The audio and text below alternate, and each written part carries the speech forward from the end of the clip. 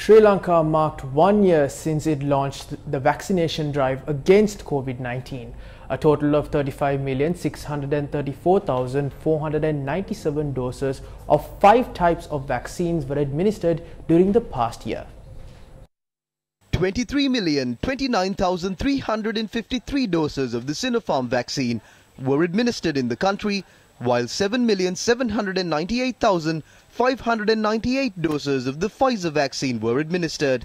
16,626,011 people have received only 1 dose of the vaccine, while 13,911,181 have received 2 doses. 5,097,305 have been fully vaccinated with the booster dose as well. 63% of the eligible population have received 2 doses of the COVID-19 vaccine. 24% have been fully vaccinated. 39% are yet to obtain the booster shot. An event to celebrate 1 year since the COVID-19 vaccination drive began was held at the Ministry of Health. When the vaccination drive was launched, there was a huge cry in Parliament.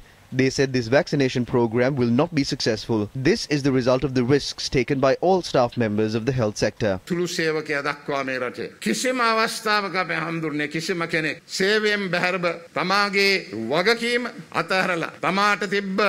විශේෂයෙන්ම අවදානම ඇඟට අරගෙන කටයුතු කරපු එකේ ප්‍රතිඵලයක් හැටියට තමයි අද මේ තත්ත්වයට අපිපත් වෙලා තියෙන්නේ. Ceremonies were organized at the regional level to felicitate health sector staff from across the country.